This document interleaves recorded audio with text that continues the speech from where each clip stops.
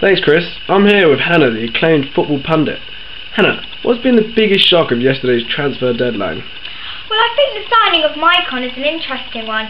He's now 31 and that does not fit the City template, but his close relationship with Mancini could well provide other benefits to the team.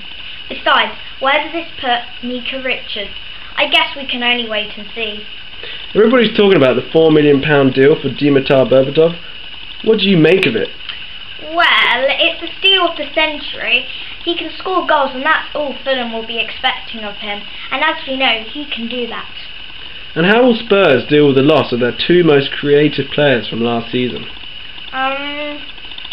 They'll need to find a way to keep the play creative.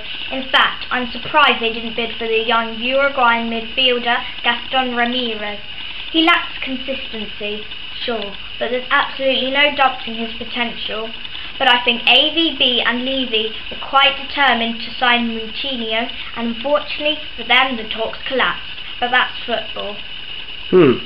Finally, Hannah, what are your views for the rest of the season in the Premier League, and who's your team to watch? I think we are going to see more teams competing for those top European spots, but I'm pretty certain the title will go to one of the Manchester teams. My team to watch this season has to be Newcastle, who have a very confident squad with a very competent manager who likes to play high pressing 4-4-2, which a lot of teams are going to find hard to deal with. Thank you, Hannah. Over to you, Chris.